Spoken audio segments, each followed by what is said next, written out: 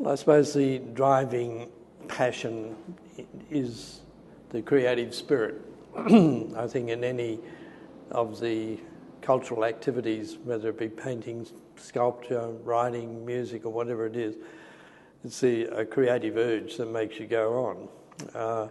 There's no other reason to do it, because you'd be crazy if you start thinking about it too much. Why am I doing this?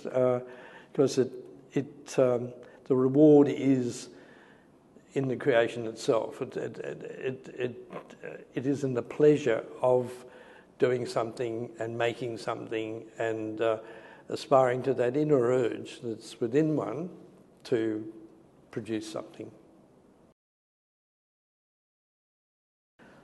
Well, I think anybody going into architecture today has to have resilience. It's a harder world than the one that I entered. I think that when I started architecture, it was relatively easy to earn one's bread. Today, the universities are producing, thousands of architects. When I went through, I think 20 people graduated, and there was a scarcity of architects, and there was great demand after the post-war boom situation to do buildings. And I think there's less opportunity for architects today, considering the numbers and the heavy competition that's within the profession from the start. But talent and ability will always come through this, so that I think that those who are teetering on the being undecided in what they want to do, but they must have a creative urge in order to succeed. It's just the same as if you're going to be a musician. You've got to be a bloody good musician to succeed. You can't be mediocre, and you certainly can't be third rate. The most valuable skill that an architect possesses, firstly, is being able to create something that is of value to the community.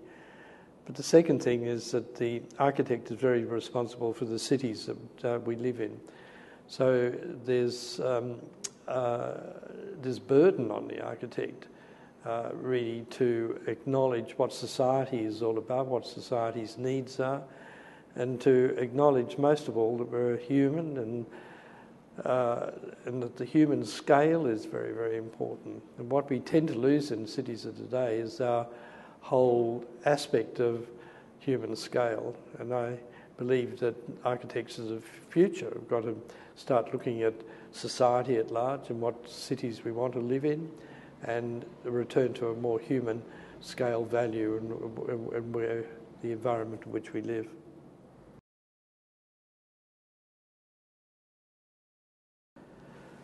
I've always been a great believer in the vernacular and the way in which they have responded to the environment. We are in a very precarious world where energy is of the highest importance. I mean, we're running out of our oil reserves, which depend upon powerhouses for electricity and all the rest of it.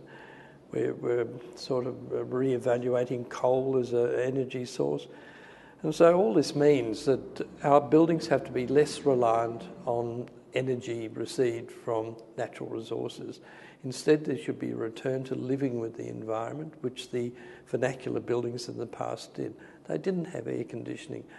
They barely had lighting, and yet people lived reasonably comfortably within the environment itself. Not that I'm advocating the return to the Stone Age, but I am advocating that we should return to a more sensible response to the environment and living without the immediate adaptation of energy consumption, which I think will exhaust the Earth's resources in the end. So it's a must-do situation rather than a choice.